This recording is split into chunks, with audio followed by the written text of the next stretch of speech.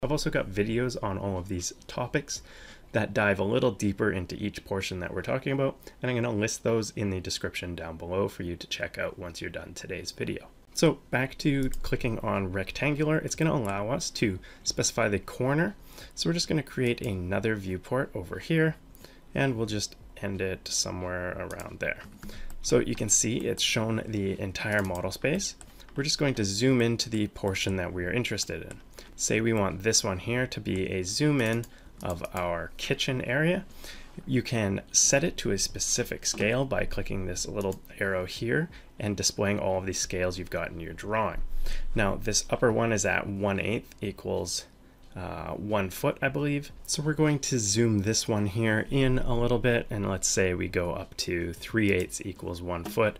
You can see that's a little bit too zoomed in, so let's go to 1/4.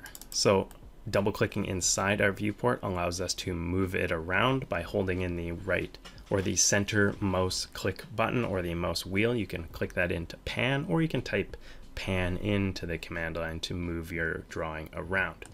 Once we've centered it in kind of the position we'd like, you can simply double click outside of the viewport and double click inside to activate it, outside to deactivate it. You can also simply just click the model or paper space tab here, and that'll activate or deactivate your viewport. So now you can see we've got another viewport set, and it's showing the same objects just at a different scale and extent than the other viewport.